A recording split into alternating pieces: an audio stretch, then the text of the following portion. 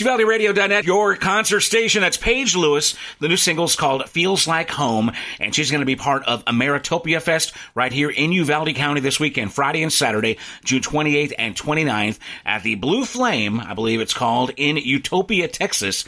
It's going to be just, so many artists, like 2 or 3 dozen artists performing over the weekend, and one of them is Paige Lewis. And to tell us all about it, she's on the phone right now. Paige Lewis, welcome back. Hey, thanks, Robert. Hey, wow. So, when's the last time I saw you? Was it one of the award shows? I believe so. Yeah. What was the most recent one in Arlington? Yeah. The TCMAs. The T3Rs. Yes. Yeah, in Arlington. Yes. Yeah. Did you make it around to our table? We were swamped that day. I think you did. I can't remember. I think that I did. Yeah. It was kind of a blur because it was so busy in that area. But yeah. I know I saw you. Yes, yeah, no, I remember now. I absolutely remember talking to you now. So, yeah. Yeah, so those are always fun, and it'll be cool to have you actually here back in Uvalde County. I don't know, when you booked this thing in Utopia, did you realize that you were coming back to Uvalde, essentially? I realized I was in the general area, but I didn't realize I'd have the honor of talking to you again. oh, you're so sweet. You're so kind. That's going to get you everywhere. But yeah, Utopia is a part of Uvalde County, so naturally we're going to be a part of helping out with that. And we're looking forward to having you back around these parts, as they say. For sure. So you're going to be on the opening night, which is Friday, June 28th, this Friday. And now I'm looking at the schedule, and it says that your name is shared with Pam Ross, Jesse Lee, and Tressie Seegers. Is it kind of a song swap type of format? Yes, that seems to be the case. It's changed a few times, since I've been initially booked this, but we are going to be doing a swap. And I have a gig in Houston Friday night, so I had to be the early. I think we're the first opening act of the whole weekend, which is exciting. It'll be fun. Oh, it says here on the schedule. At noon. Yeah, Friday, June 28th at noon. Yeah, very cool. So let's talk about these other artists before we talk about you. Pam, Jesse, and Tressie. Do you know any of them? Are any of them running buddies? I have never met any of them, but I've heard of all of them. That should make an interesting song swap, huh? Yeah, it should be fun. It'll be cool. And so what do you think about that format? For those who don't know, a song swap is basically when a couple of different artists get up on a stage and, on stools. It's pretty casual. And you just kind of go back and forth, right? Just kind of alternate songs and even maybe collaborate if that's something you guys are willing to or capable of doing. What do you think about that format in general? Yeah, I used to actually not really like it very much, but I've done, to be totally honest, but the last couple years, I've done quite a few of them, and it's really grown on me. I feel like it's, it depends on who you're sharing the stage with, Sure, of course. But I find it interesting to kind of just talk back and forth and learn about the songs, and it's a more relaxed way to perform, and I've enjoyed it quite a bit. So I'm looking forward to it. Even having not met some of the people I'm up there with, that almost makes it better because you can kind of ask some questions that even the audience might not know, and I think it opens it up a lot. So you can act as a moderator of sorts to kind of warm things up a little bit. And I think you and I have similar backgrounds in a sense that you've been doing Texas country specifically here for a minute now, but you come from more of a pop and gospel background, whereas I come from a rock background. Well, when I got into Texas country and Red Dirt, I didn't even know what a song swap was. I was like, what are these fools doing up here? Yeah. And so it was a learning curve for me to kind of appreciate what it's all about myself. So cool. Same. Yeah, definitely. Well, let's talk about the song. We just played your latest single, Feels Like Home. Now, if I'm not mistaken, this is the 4th single off the album Under the Texas Sky, is it not? That's correct. Wow. Yeah.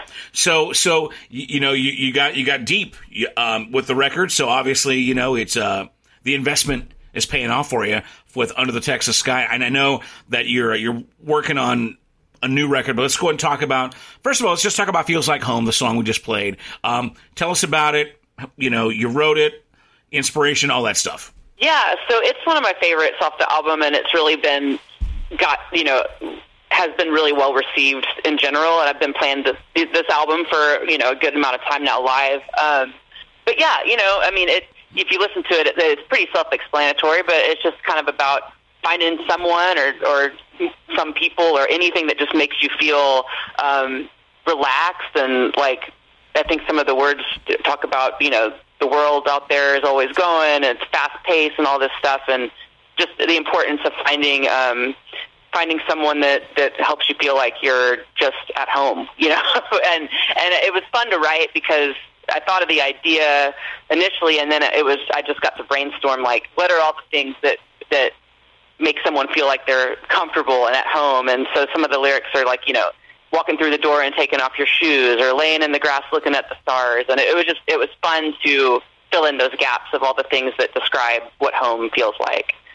It's interesting because your last single, Under the Texas Sky, almost kind of does that, it's almost a list of cool things about Texas. Sure. So you're checking off all the boxes, aren't you? I'm trying. Well, that's so cool. I mean, like I said, it's good to know that, you know, the album is deep. You know, you got four singles on the radio on it. Tell me now that you're an old pro as far as releasing music to Texas radio and kind of, you know, doing the Texas region circuit. What have you learned, and what's the takeaway? Since you're pretty much, I'm assuming this is the final single off that Under the Texas Sky album, and then you'll be moving towards a new record.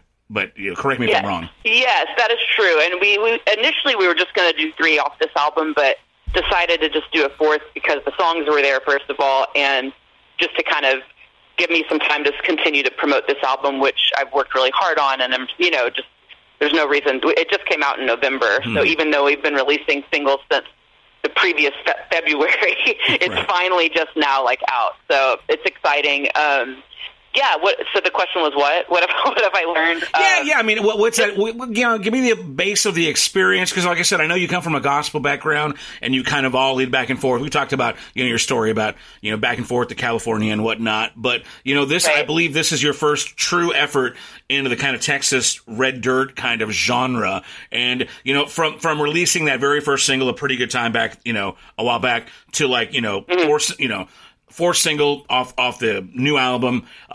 What's the takeaway so far you got? Yeah, so I mean, I think I'm very, like, proud of everything that we've done, and I think that it has all worked towards where I am now, which is I've been playing a lot more shows that are oriented towards the audience I'm trying to reach. I've, you know, gotten on things such as Ameritopia Fest, and I'm just found out I'm doing a tour this fall with Kinfo and Jarrett Ray Reddick. That's and right. Just things that are, like, I'm feeling a lot more immersed in, like, the scene and getting some opportunities that I think I wouldn't have had, you know, a year and a half or 2 years ago. And so as far as that goes, I'm super excited about the way things have gone, and I've met a lot of great people and just kind of feel, you know, even more confident than I did a year ago as far as that this is the path that, you know, I should be on, and it's exciting.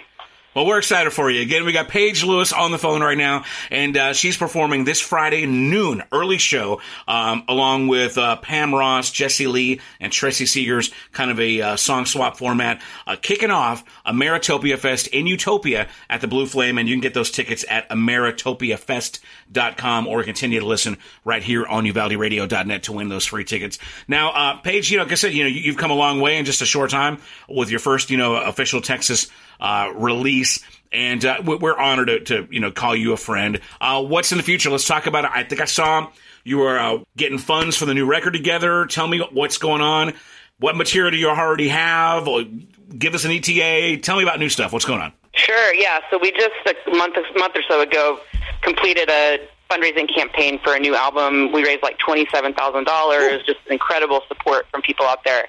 So the plan for that is that this fall, I think August, September, we haven't put the dates in the studio schedule yet, but we're going to be going back in and doing a full album again, which is awesome. So I think it's going to come out to about 9 or 10 songs. We have to kind of sit down with that, but it'll be my same band that did the last album. They play live with me now, and so they'll be coming back in, and we'll just kind of look at a timeline for releasing, but we'll probably start doing, you know, we'll have another single to radio sometime, you know, early next year probably, and just kind of move forward with all that.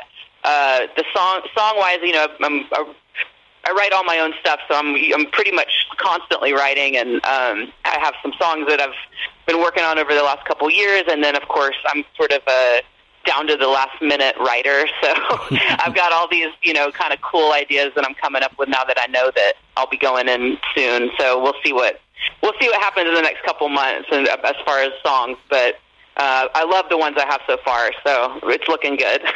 So Paige, do you ever slow down? It seems like you're pretty much always going. It is summer. Have you had a chance to take a break? You have a summer vacation planned? How does leisure time fit into all this? Yeah, I try very hard to make an effort for that because I do tend to get very crazy about just performance and keeping things moving. But I have to say, I just went with my family to Sicily for 2 weeks. Wow. I just got back less than a week ago.